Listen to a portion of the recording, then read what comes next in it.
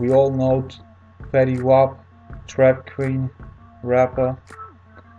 Trap King already went platinum. His album is out now since Friday, called Fetty Wap, and he got in an accident. I know I'm a bit too late, but I now decided to not only put G-Unit news out and 50 Cent news out, but do some rap news in general, you know, what's going on. So,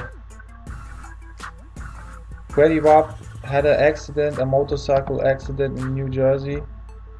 A lot of people said, you know, he shouldn't even do that because he has only one eye, but, well, the things happened, and I'm very happy that he's already healing now. So he posted a video on Instagram saying, "Appreciate you so much for the prayers.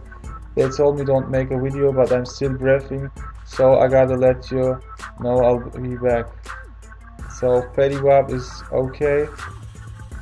Thing is, his injury now is that he broke his leg in 3 places, so we have to see what time it will be take to be back. Stay tuned, guys.